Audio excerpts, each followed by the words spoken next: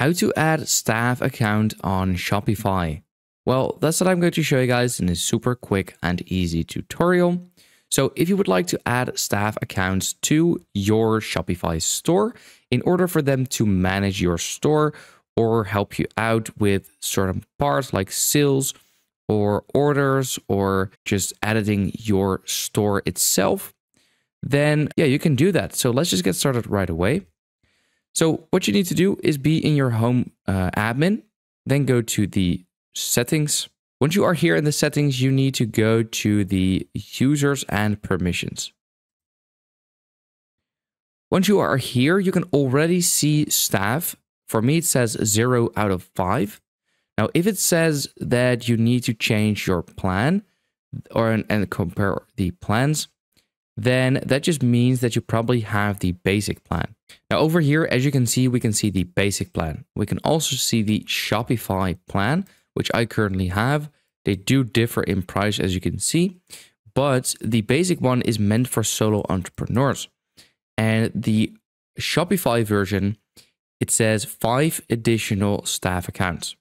And you need to, go with the second option. Now, if you do plan on upgrading your plan to the Shopify plan from the basic plan, then please click on the link in the description of this YouTube video or the pinned comment down below. This will bring you over to this page. Here you can either enter your email address over here or simply just go back and then upgrade your plan, because that will also help me out greatly once you've clicked on the link. So it's pretty much a win-win for both of us.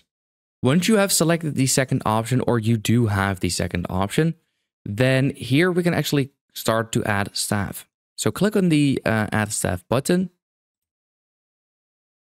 And then right here at the top, we need to enter their first name, last name, and their email. Now here we can see the store permissions. You want to scroll down, and here we can see pretty much all of the permissions, as well as app permissions, as well as the access to point of sale. So here we can drop down the order section, and we can simply select any permission we, for example, would like to. Now, keep in mind, if you, for example, select all permissions, it will give you a warning. Sensitive permissions, you're granting sensitive permissions that can significantly affect your stores. So if you click on show permissions, here we can see, for example, that this is a sensitive permission, this one as well, this one. So if you do not want that, then you can disable those and keep all of the other permissions on. But you can also just simply turn all of the permissions off and then go to specific parts. For example, you want someone to only manage your orders. Then you can do that over here. And here you can even, for example, disable delete. Let's say you do not want that person to be able to delete your orders.